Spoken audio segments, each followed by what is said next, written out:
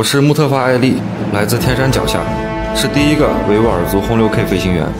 我们那里习惯把雪山比作母亲，直到第一次驾机远航，看着机舱电子航图上的一片蓝，就感觉祖国一直在默默看着自己。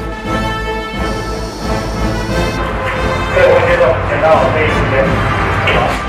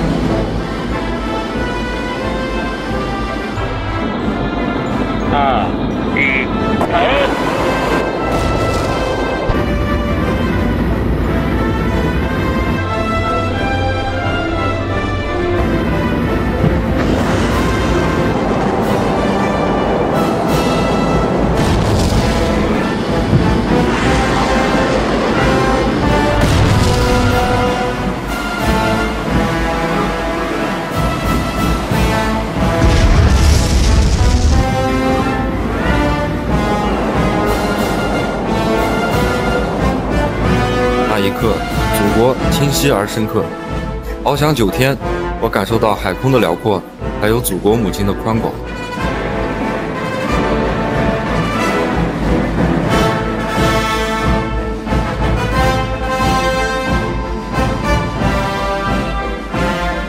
维吾尔族有句谚语：“风雨猛，折不断雄鹰的翅膀。”越是风高浪急，越要敢于斗争。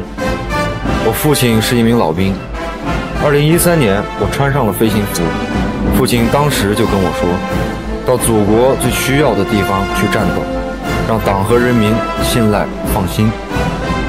在我们的任务和训练中，遭遇过极端天气，直面过强敌挑衅，也经历过生死考验，但我们从来没有畏惧退缩过，因为我们的身后是祖国。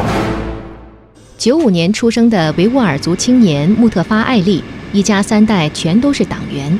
2017年毕业前夕，他主动写下请战书，选择来到这个大队，来到军事斗争准备最前线，成为了一名光荣的轰炸机飞行员。我们一家人都是在这个党的洗礼下长大的，之后使我就是也想有一个去报恩，或者是想要去当一名党员的这种感觉。那刚好参军离这条路这刚好就是双重契合。童年埋下的种子，如今茁壮成长。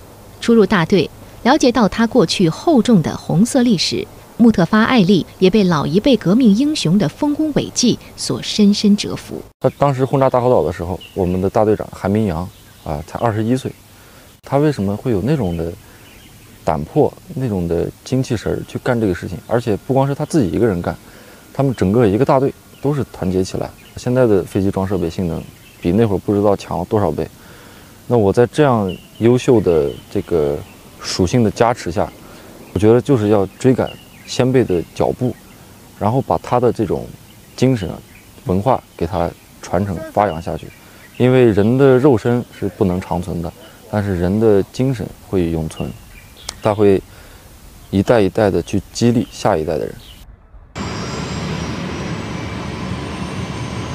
胸中的激情一旦被点燃，就会释放出奋力前行的强大能量。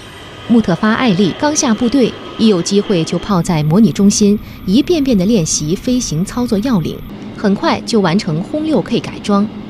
2022年，他以机组副驾驶的身份参加数个重大战巡任务，甚至连续96个小时内执行了5个场次战斗任务，被战友们亲切地称呼为布尔库特天山雄鹰。